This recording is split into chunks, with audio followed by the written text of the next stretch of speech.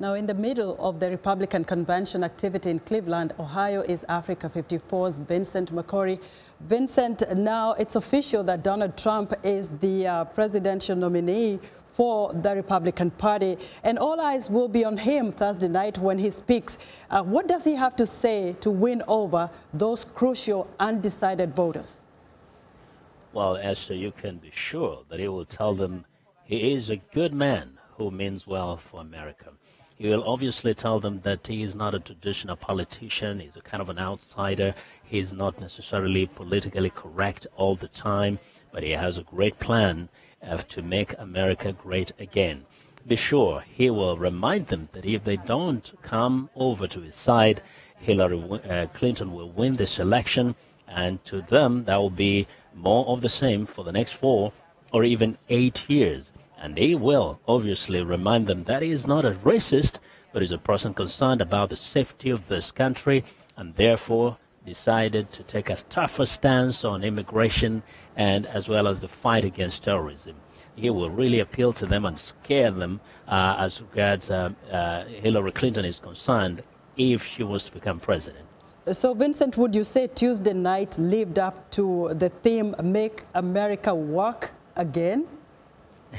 I don't think so, because when you listen to speaker after speaker, in fact, they took every little minute to just attack Hillary Clinton. It was just like well-coordinated attacks on Hillary Clinton. You didn't hear much being said about what it is that Mr. Trump will do to make America's economy grow and become stronger, and to help many Americans, get on their feet and have a better life.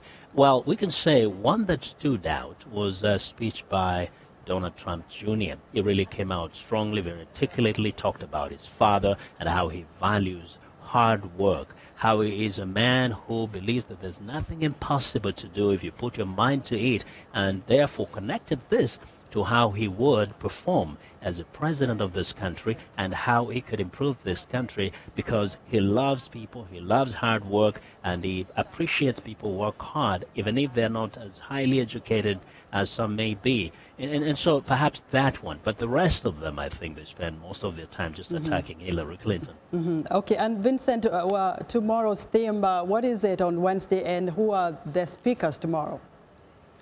Well, the theme this Wednesday is Make America First Again. This focuses on foreign policy, trying to show why Donald Trump's foreign policy will be better than the current president, or perhaps Hillary Clinton. And we'll have the featured speakers include 2 of his former rivals, Ted Cruz, that man that he called Lying Ted, and Marco Rubio, the one he called Little Marco.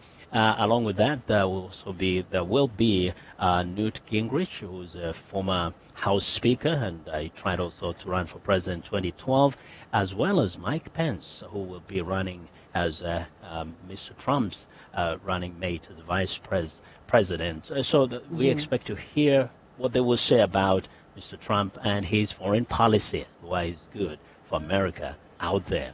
Vincent, thank you so much. We'll be talking to you again tomorrow.